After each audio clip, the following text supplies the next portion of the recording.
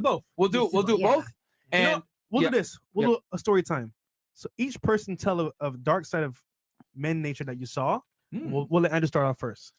All right, so probably the weirdest guy we ever had was a lawyer, and he was a lawyer in New York. Who's from New York? Oh, the Jenny from the block. She's from New York. So we had a lawyer from New York, and this guy, man, you know what the thing about webcam? It kind of worried me about the world, because when you see how police officers, the doctors, surgeons, lawyers, you see what they're doing when they're at home with their money, you don't trust any of them anymore. So now if I ever have to have surgery, I'm looking at them up and down like, motherfucker, you fucking Cam, you little punk. You know, I don't trust none of them. So this guy was a lawyer, right? What year was this? This was people kind of have an idea. So I got into the Cam game early. This must have been probably 7, 8, maybe 9 years ago. Okay. So a long time ago. Right around 2012, 2013. Yeah, something like that. All right, cool. So IG's just popping off. Yeah, just all that shit's new, right? So Cam's new. My girls are making a bunch of money.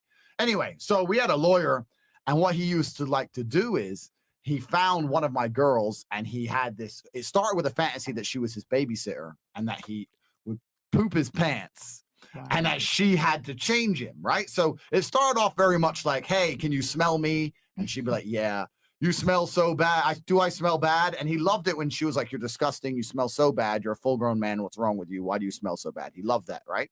And then he got to the point where saying, I'm going to ask you to make me do things, but I want them to be completely unreasonable. And the worse they are, the more I'll pay. So she's like, all right, all right. I want you to wear a diaper at work. And he's like, all right. So he sends her like $1,000 and she wears a diaper at work. But it got to the point across a few months where she's like, I want you to wear a diaper and not, she just had to think of shit, right? She's like, I want you to wear a diaper and not change it for a week. And he'd send her 10 G's and he would actually do it. And he'd wear a diaper and not change it for a week. Go toilet in the diaper, swear to God. And he'd try and send her pictures of it all. She wouldn't even look at them because it made her feel sick. But me and Tristan, me and my brother would like print them out, put them on her bed and shit. You got that kind of thing. These are the kind of dudes she's talking to. So you think she's watching this and going, I can't wait to go out there to New York and get myself a nice lawyer? No, these are the lawyers of the world. It's disgusting. And then we also had another guy. Let me light it up with a funny story. We had one guy who was a bad boy. We had one guy who was a pimp. Might have been you, Fresh. No. We had one guy called Paul, and Paul went to a girl and said, look, you need to buy some gummy bears. He sent her $1,000. Please buy gummy bears on a Tuesday. I remember this story. So she's like, took the grand, whatever. She bought a bunch of gummy bears. And on Wednesday, he came back and he made her put all the gummy bears down out in front. And the gummy bears was Paul and all his boys. And they all had names, Paul and Tim and his brother, Chris, and all this shit. Shout out, Chris. Yeah, shout out to Chris. And what she had to do was pick one up and pretend she was going to eat it. And he'd be like, please don't eat Chris. Don't eat Chris. That's my boy, Chris. He's my friend. Please don't eat Chris.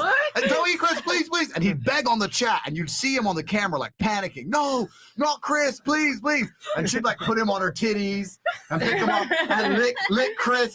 Lick his face. And eventually she'd put him in her mouth and she'd chew. And he'd like have a panic attack. Like, no, Chris, no.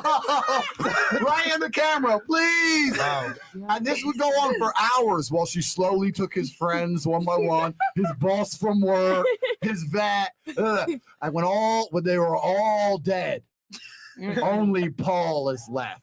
And he'd be like, please don't eat me. Queen, please don't eat me. You've eaten all my friends. Please, don't eat me. Don't eat me. And he'd beg and beg and beg and beg. Don't eat me. Don't eat me. And when she put him on the tits, she licked him to that. When she'd eventually start chewing Paul, he'd come everywhere. Oh my God. And you know what? Me and my brother would be sitting there saying, Paul's a G. That is some game. I was like, if I'm gonna lose one of my webcam girls to a cam guy, if I'm gonna lose any of my chicks, this guy's gonna take her. He's a bad boy. That's some sick game. Girls, don't pretend you don't want this guy. You know you want him. You know you want him. Kill me in my sleep. All I gotta say to that one is oh, you touched my tongue. Like, God damn. What?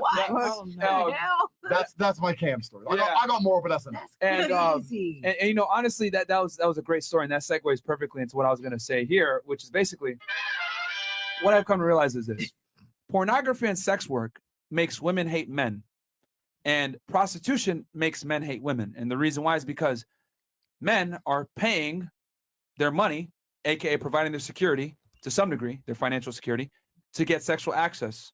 And on the other flip side, the woman is providing her sexual access to that man in exchange for some temporary security. So both parties are getting what they want, like from a carnal level, but it's not real. Yeah. So it makes sense that the two genders are like gonna hate each other when they participate in this thing. Because I've noticed guys, you know, if we flip it, that have sex with a lot of prostitutes have like this incredibly strong disdain for women. Yeah, like, they fucking hate them, bro, because you're seeing the worst side of female hypergamy. You're literally paying her, she's starfishing you, and then you bang, and then she leaves, and you're like, okay, you didn't get to enjoy, right, the nice side of female nature, you know, the comforting, the soothing voice, the cooking, the cleaning, her giving a shit about you to some level, right? Like, you don't enjoy that. You're just getting the one thing that you really want from her, which is the sex, and she leaving. Makes you feel some type of way, right? And then the woman on the other end, right?